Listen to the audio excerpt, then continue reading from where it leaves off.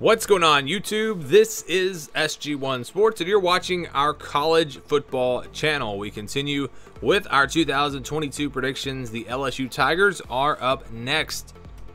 Here are some of the predictions for LSU. You see the FPI has them at 7.7 and 4.4. They're about 8 and 4, about a 10% chance to win the West and go to the SEC Championship. Athlon has them at 8 and 4. The over/under is at 7.5. I would even put that over/under at 8.5. I don't know. The schedule's tough for them, and there are just so many unknowns. You see, they were 6 and 6 last season. It's going to be a much different looking team this year. A lot of new faces. They really hit the transfer portal hard. Lost a lot of guys from last year. The talent's there, though. I mean, when you look at just the way they have recruited, even before Brian Kelly was there was a good bit of talent already on the roster. They've added a lot in the transfer portal. So I think that talent-wise, this team is going to be in pretty good shape. How does it all come together? Does everyone buy into the coaching staff? All of that will really, that'll determine if this is a great team or just a good team. You've got options at quarterback, all guys with some experience, so you feel pretty good there. So LSU has a lot going for them, but they, again, have a lot of unknowns, and that's why it's tough to predict a team like this. I think they're going to be a good team. I think they're going to be a top 25 team, but maybe not that elite team just yet. So let's go through the schedule. Here it is. They open up with Florida State in New Orleans. Should be a great game. Some people think LSU is going to win in a blowout. Some people maybe think Florida State's going to pull off the upset. I think it'll be close, but I do think LSU will win this game. I just think that the talent level on this roster is just better.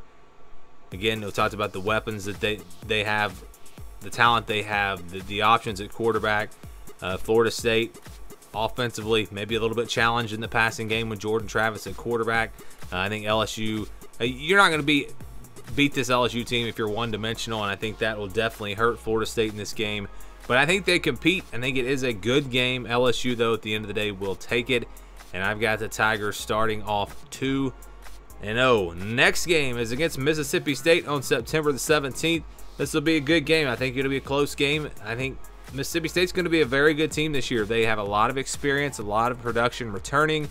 We know they've got a quarterback that can get it done, a lot around him. So I do expect this game to be very good, very close game. I would take the Bulldogs if it was in Starkville, but at home for LSU, it's hard to pick against LSU. I mean, I've got to take them here in this game. I'll say that they win those 2 games, also beating New Mexico. And I've got them starting off 4-0.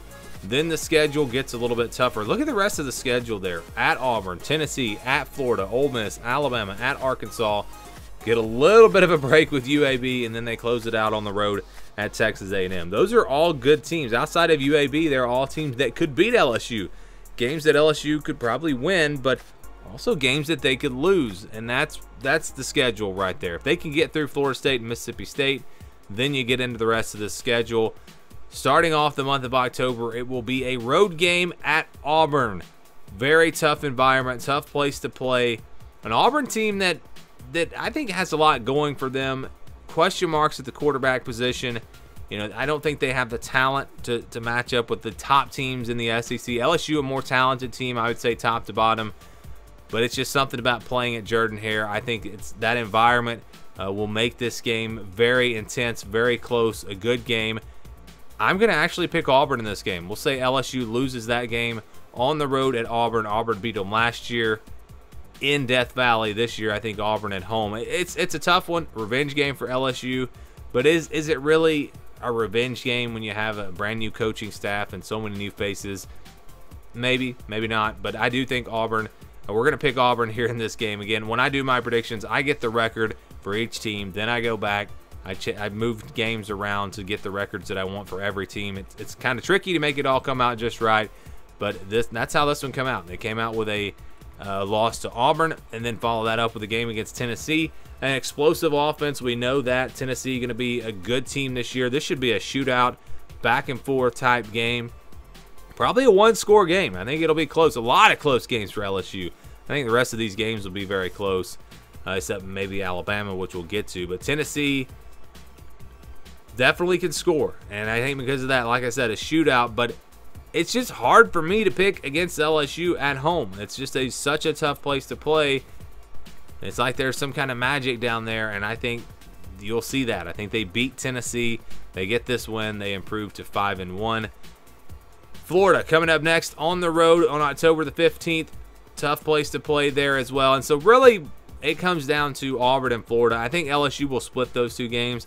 I don't see them going on the road and winning both of them. So if you want to give them a win against Auburn, give them a loss to Florida. But either way, I think they split those games. Again, to get the records that I needed for Auburn and for Florida, this is just how it kind of worked out. So I'm going to say they beat Florida. Again, toss-up type game, tough place to play. Florida going to be, I think, better than some people expect. A lot of people writing them off. I think they might surprise this year, but we're going to say LSU wins that game. Flip it with Auburn, however you want to do it there. I think they split those games. So at the end of, at this point in the season, regardless of how it goes down, maybe they even lose to Tennessee and they beat Auburn and Florida, but however it goes down, I think this team will be 6-1 heading into the final stretch here. Ole Miss comes up next. That's going to be a home game for LSU. Talked about, it's hard to pick against them at home unless it's a team like Alabama, but yeah, I'm going to go with LSU here in this game. Very similar to the Tennessee game. I tell you what, if you're an LSU fan and you're thinking about going to some games this year, Tennessee, Ole Miss, wow, those games are going to be good. A lot of points, I think, in both of those matchups. And because they're playing at home again, I'm going to pick LSU to win this game, improve to 7-1 before playing Alabama. Alabama is just going to be, in my opinion, a little bit above everyone else in the SEC this year. They're just a better team.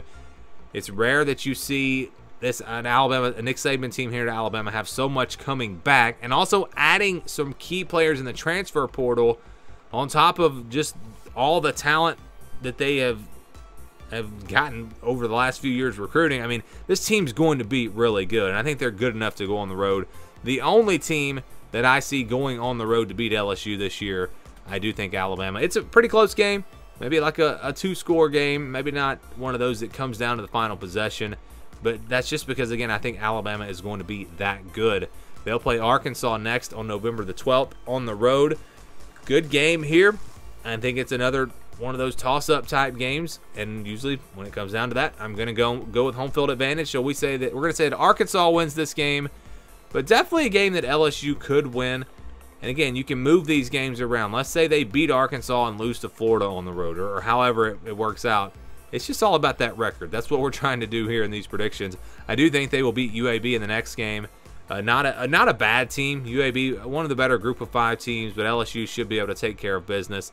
Maybe a slow start after a loss to Arkansas with Texas A&M the next week, but I do think they'll get it going in the second half and pull away. And then they close out the season with Texas A&M on the road. I've said this before. Texas A&M is a team that you want to play in September. You don't want to play them in November because they're going to be very young. They just are. They're going to play a lot of freshmen this year. Not a ton of returning production, but I think they'll be a really good team by the end of the season. They'll have a lot of things figured out. They're playing at home.